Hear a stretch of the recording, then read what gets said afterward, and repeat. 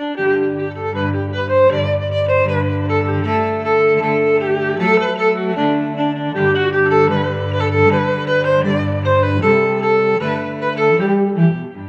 നമ്മള് നോമ്പുതുറ വിഭവമായ ഉന്നക്കായയാണ് ഉണ്ടാക്കാൻ പോകുന്നത്. അപ്പോ അതെങ്ങനെയെന്ന് കാണാം.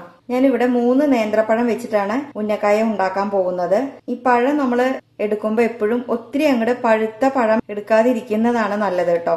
എന്നാ പഴുത്തതാവും വേണം. ആ ഒരു രീതിയിലുള്ള പഴം വേണം എടുക്കാനായിട്ട്. പിന്നെ നമുക്ക് വേണ്ടത് 1 കപ്പ് തേങ്ങാ ചിരവിയത്, മധുരത്തിന് ആവശ്യമായ പഞ്ചസാര. മധുരം ഞാനിപ്പോ ഇവിടെ 1/2 കപ്പ് എടുത്തുവെന്നേ ഉള്ളൂ. നമുക്ക് ഇനി അതിൽ ചേർക്കുമ്പോ ഇത് മുഴുവൻ വേണോന്നുള്ളത് അപ്പൊ നോക്കാം. പിന്നെ നമുക്ക് വേണ്ടത് ഉണക്കമുന്തിരിയും കാഷ്യൂനട്ടുമാണ്. ഇത് രണ്ടും ഓരോ ടേബിൾ സ്പൂൺ വീതം നന്നായി കഴുകി എടുത്തിട്ട് വേണം കേട്ടോ എടുക്കാനായിട്ട്. പിന്നെ നമുക്ക് വേണ്ടത് ഒരു 3 ഏലക്ക കുരു മാത്രം പൊടിച്ചെടുത്തതാണ്. പിന്നെ ഇതിലേക്ക് ആവശ്യമായ നെയ്യ്. ഇത് വളരെ കുറച്ച് മതിയാവും കേട്ടോ, ഒരുപാടൊന്നും വേണ്ട. ആ തേങ്ങ മൂപ്പിച്ചെടുക്കാനുള്ള നെയ്യ്, പൊരിച്ചെടുക്കാൻ ആവശ്യമായ വെളിച്ചെണ്ണ. ഇതിപ്പോ സൺഫ്ലവർ ഓയിലിലോ വെളിച്ചെണ്ണയിലോ ആയിട്ട് ഉണ്ടാക്കാവുന്നതാണ്. അപ്പൊ നമുക്ക് ആദ്യം പഴത്തിന്റെ ഉള്ളിലത്തെ കറുത്ത ഭാഗം ഉണ്ടല്ലോ അത് കളയാം. ഇതുപോലെ 2ആയി കട്ട് ചെയ്യാം. എന്നതിന് ശേഷം വീണ്ടും 2ആയി കട്ട് ചെയ്യാം. എന്നിട്ട് ഈ നാര് വരുന്ന ഭാഗം ഉണ്ടല്ലോ ഇങ്ങനെ പതിയെ ഇങ്ങനെ കത്തി കൊണ്ട് തന്നെ വരഞ്ഞെടുക്കാവുന്നതാണ്. ഈ കറുത്ത ഭാഗം ഇതിൽ വരാൻ പാടില്ല. അത് മുഴുവൻ നമുക്ക് റിമൂവ് ചെയ്യണം. ഈ ഒരു രീതിയിൽ ഇതിങ്ങനെ സെന്ററിൽ വെച്ചിട്ട് 2 സൈഡും ഒന്നിങ്ങനെ വരച്ചു കൊടുത്താൽ മതി. ഇത് കറക്റ്റ് ആയിട്ട് പോരും. എന്നിട്ട് പതിയെ ഇങ്ങനെ തെള്ളിയെടുത്താൽ മതി.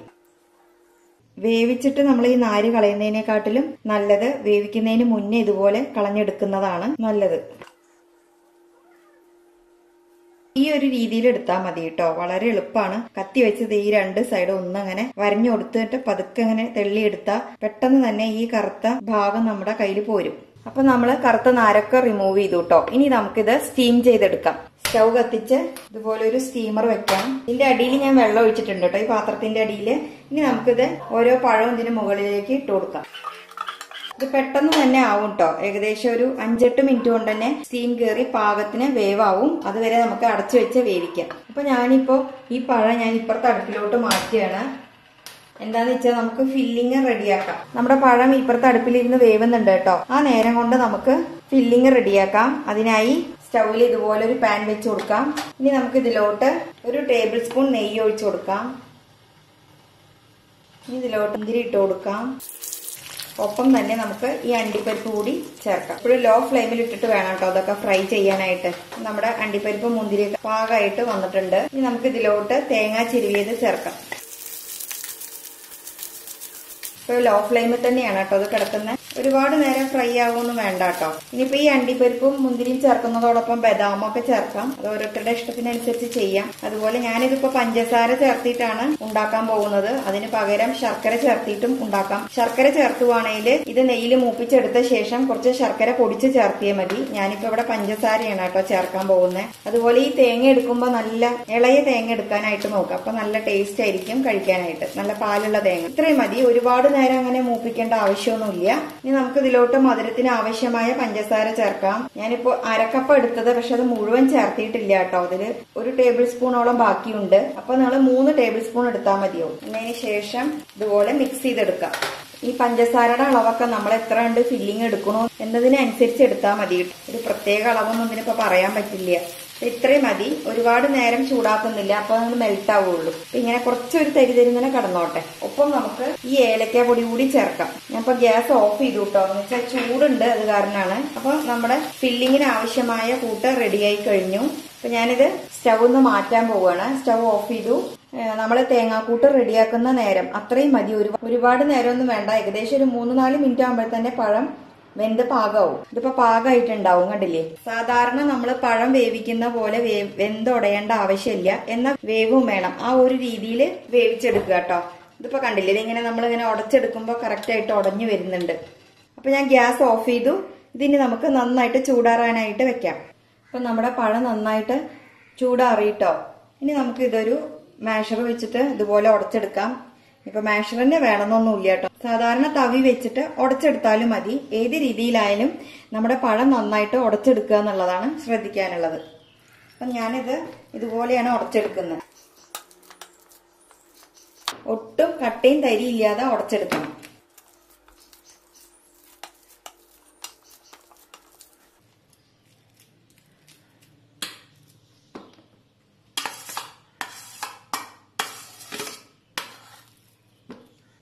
ഇതിന് നമുക്ക് ഇതുപോലെ കൈ വെച്ചിട്ട് ഒന്ന് ഉരുട്ടിയെടുക്കാം. നമ്മൾ ചപ്പാത്തി മാവൊക്കെ കുഴച്ചെടുക്കില്ലേ, ആ ഒരു രീതിയിൽ ഇതുപോലെ കുഴച്ചെടുക്കാം.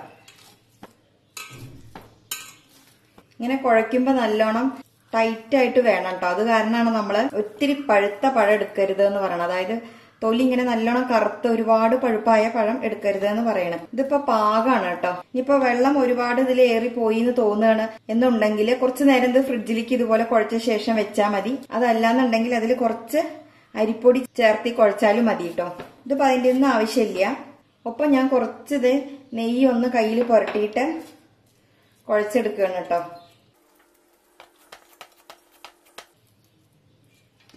അപ്പൊ നമുക്കിതൊരു പ്ലേറ്റിലോട്ട് മാറ്റാം.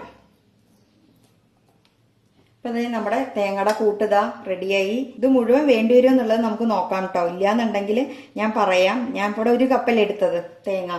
ഇതേ നമ്മുടെ നെയ്യുണ്ട്. ഇനി നമുക്ക് കയ്യിൽ കുറച്ച് ഇതുപോലെ നെയ്യൊന്ന് തടവാം. കയ്യിൽ ഒട്ടും വെള്ളം വേണ്ട കേട്ടോ. കുറച്ച് നെയ്യ് തടവിയേ മതി. ഇതിന് ശേഷം ചെറിയ ഒരു ഉരുള എടുക്കുക. എന്നിട്ട് നമ്മുടെ ഈ കൈവെള്ളയിൽ വെച്ചിട്ട് ചെറുതായിട്ടൊന്നിങ്ങനെ പരത്തി കൊടുക്കുക. ഇത്തിരി തിന്നായിട്ട് പരത്തേണ്ട ആവശ്യമില്ല. ഇതിന് ശേഷം ഒരു ടേബിൾ സ്പൂൺ ഫില്ലിങ് അതിലോട്ട് വെച്ചു കൊടുക്കാം. എന്നതിന് ശേഷം ദേ ഇതുപോലെ ഈ സൈഡിൽ നിന്ന് ഇങ്ങനെ കവർ ചെയ്ത് വരാം.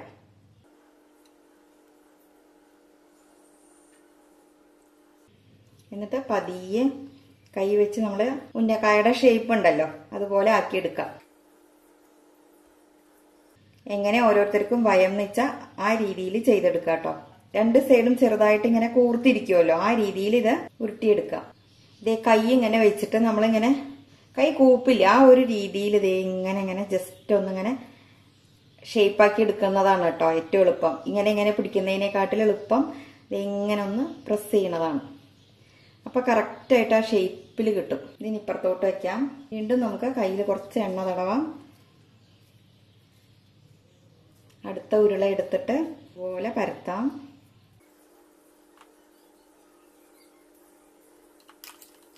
ഒരു ടേബിൾ സ്പൂൺ കൂട്ടുതിലോട്ട് വെച്ചു കൊടുക്കാം. അതിനുശേഷം പതിയെ ഇങ്ങനെ കവർ ചെയ്ത് പോവാം. ശരിക്കും കവർ ചെയ്യണം കേട്ടോ. അതിനനുസരിച്ചിട്ട് പഴം എടുത്താൽ മതി.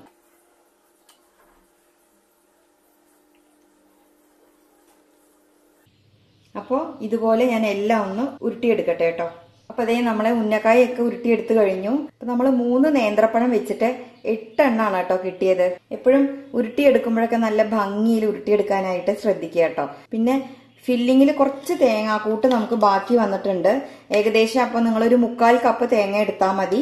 1/4 കപ്പിന് 3 ടേബിൾ സ്പൂൺ പഞ്ചസാര ചേർത്തിയാലും മതി കേട്ടോ. അപ്പൊ നമുക്ക് ഈ ശരിക്കും 3 പഴത്തിന് 1/4 കപ്പ് തേങ്ങ ചിരവിയതും 3 ടേബിൾ സ്പൂൺ പഞ്ചസാരയും മതിയാവും. അത് പഴത്തിന്റെ വലുപ്പമൊക്കെ നോക്കിയിട്ട് ഏറ്റക്കുറച്ചിലൊക്കെ ഉണ്ടാവും കേട്ടോ. ഞാനിപ്പോ എടുത്തതിന്റെ ഒരു അളവ് പറഞ്ഞു എന്നേ ഉള്ളൂ. ഇതിൽ കുറച്ച് ബാക്കി വന്നിട്ടുണ്ട്, അത് കാരണം പറഞ്ഞു എന്നേ ഉള്ളൂ. എപ്പോഴും നിങ്ങളപ്പോ കുറച്ച് കുറവിലെടുത്തോളൂ. എന്നതിന് ശേഷം പോരാന്നുണ്ടെങ്കിൽ അപ്പൊ നമുക്ക് ഉണ്ടാക്കാവുന്നതല്ലേ ഉള്ളൂ.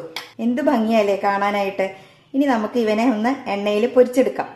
സ്റ്റൗ കത്തിച്ച് ഞാനിപ്പോ ഇവിടെ വെളിച്ചെണ്ണയാണ് കേട്ടോ എടുത്തിരിക്കുന്നത്. എണ്ണ നന്നായിട്ട് ചൂടാവട്ടെ. എണ്ണ ഒന്ന് ചൂടാവുന്ന വരെ നമുക്ക് ഹൈ ഫ്ലെയിമിൽ ഇടാം. എന്നതിന് ശേഷം നമുക്ക് ലോ ഫ്ലെയിമിലോട്ട് മാറ്റാം. ലോ ടു മീഡിയം ആ ഒരു രീതിയിൽ ഫ്രൈ ചെയ്തെടുത്താൽ മതി. ഇപ്പൊ നന്നായി ചൂടായി വന്നിട്ടുണ്ട്. ഇനി ഇത് പതിയെ ഓരോന്നായിട്ട് എണ്ണയിലോട്ട് ഇട്ട് കൊടുക്കാം. ഈ എണ്ണയിലോട്ടൊക്കെ ഇടുമ്പോ നല്ലോണം ശ്രദ്ധിക്കണം കേട്ടോ. ഇനിയിപ്പോ കൈകൊണ്ട് ഇങ്ങനെ ഇടാൻ പ്രയാസം തോന്നുന്നവരാണെങ്കിൽ ഒരു സ്പൂൺ കൊണ്ട് എടുത്തിട്ട് പതിയെ ഇട്ട് കൊടുത്താലും മതി. തുടക്കക്കാർ ചെയ്യുന്നവരൊക്കെ ഒന്ന് ശ്രദ്ധിക്കേണ്ടി വരേ. വലിയവർക്കൊക്കെ പിന്നെ അത് ശീലാവുമല്ലോ. ഇനി പതിയെ നമുക്ക് ഇതിന്റെ മുകളിലോട്ട് ഇങ്ങനെ എണ്ണ ഒഴിച്ചു കൊടുക്കാം. ഫ്ലെയിം ഒരുപാട് ലോയിൽ വെക്കണ്ട, എന്നാൽ ചെറിയൊരു ചൂട് വേണം താനും. ആ ഒരു രീതിയിൽ വേണം കേട്ടോ വറുത്തെടുക്കാനായിട്ട്. അതുപോലെ എണ്ണയിലോട്ട് ഇട്ട ഉടനെ അങ്ങനെ തിരിച്ചു മറിച്ചൊന്നും ഇടാൻ നിൽക്കരുത്. സൈഡ് ആയ ശേഷം നമുക്ക് തിരിച്ചിട്ട് കൊടുക്കാം. അതുവരെ നമുക്ക് ഇതുപോലെ എണ്ണ അങ്ങനെ ഒന്ന് മുകളിലോട്ട് ഒഴിച്ചു കൊടുക്കാം. എങ്കിലേ മുകൾ ഭാഗം നന്നായിട്ട് പൊങ്ങി വരുള്ളൂ. അത് കാരണം കേട്ടോ. പതിയെ ഒന്ന് തിരിച്ചിട്ട് കൊടുക്കാം.